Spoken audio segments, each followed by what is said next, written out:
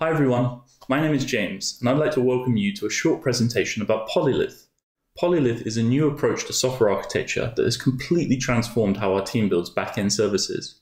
It's simplified our architectures, it's improved the quality of our code, it's given us fast feedback loops and a fantastic development experience, all of which has made us even more effective at delivering business value.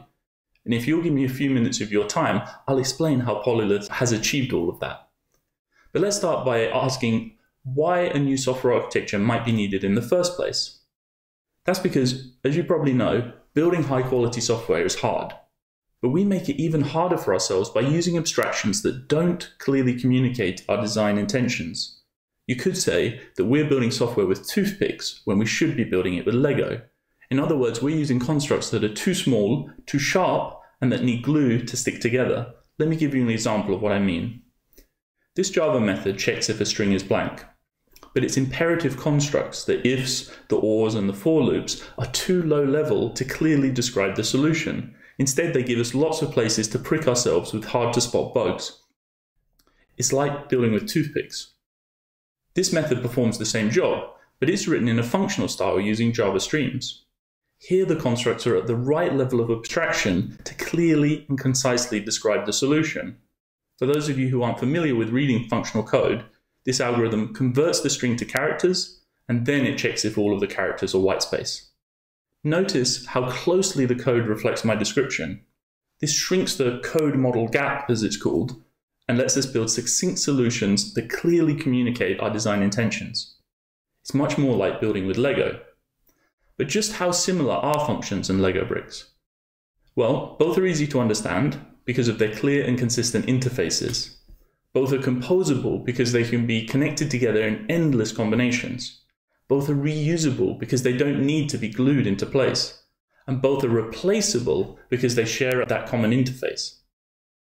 So these four properties give us a building material that is fantastic to build, play, and experiment with.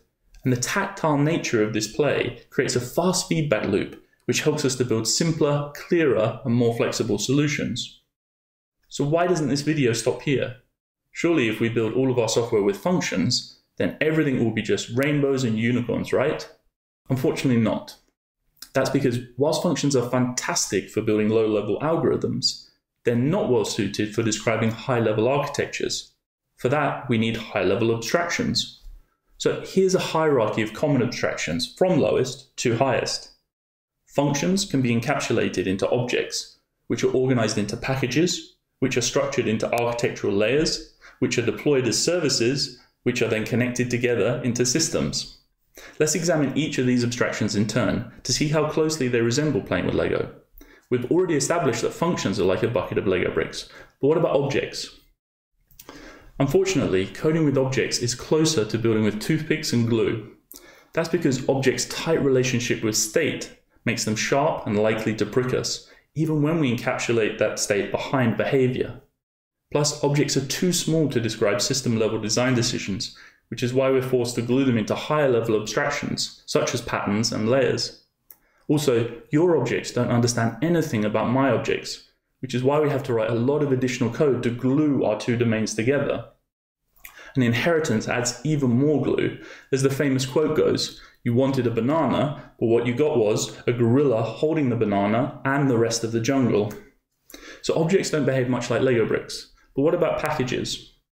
Packages, modules, or namespaces, depending on your language, are a place to organize our functions and objects.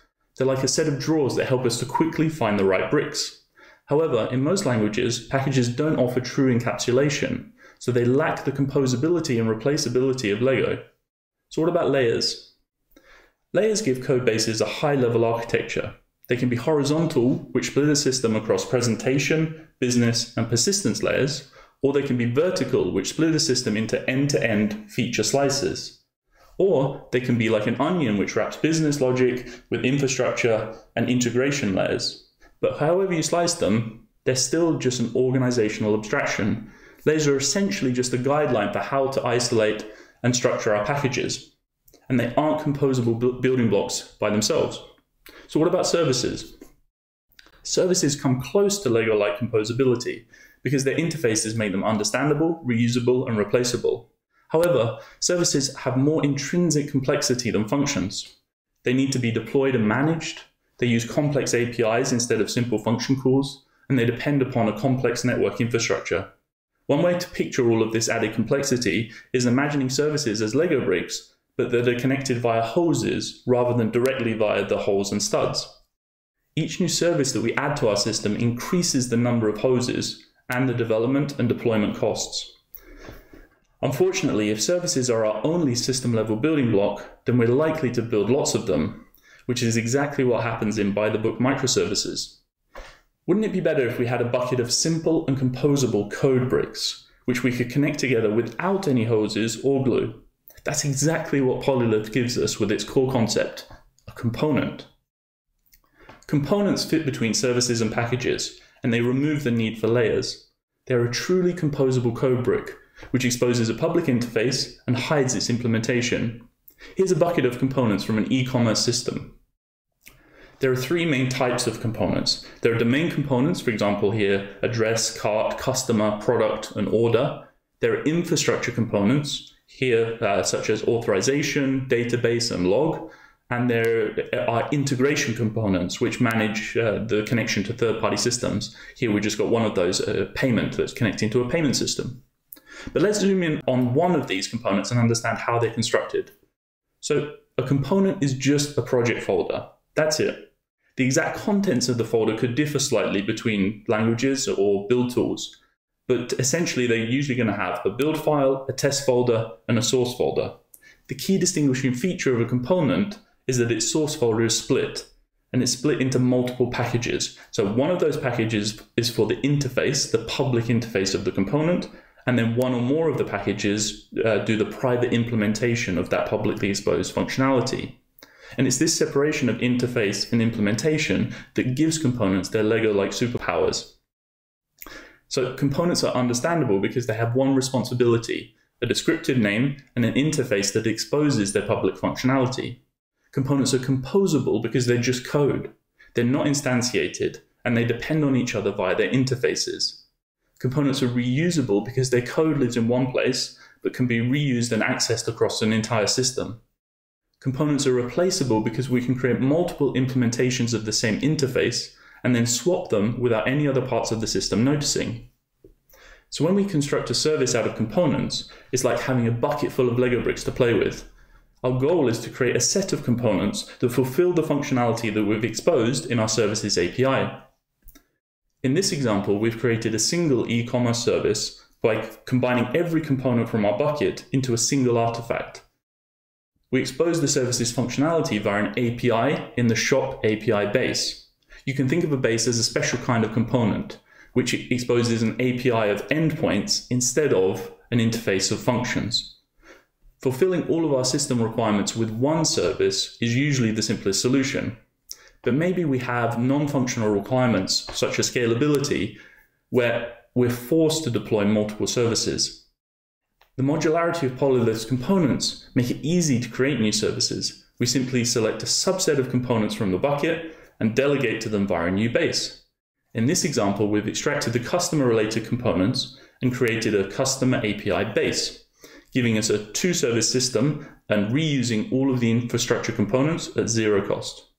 So to summarize, Polylith gives us components, and components are service-level building blocks that are understandable, composable, reusable, and replaceable. Components are easy to reason about and develop with because they're just code and they don't need to be instantiated. They have a clear interface and they hide their implementation. Components can be reused across multiple services, making code duplication a thing of the past.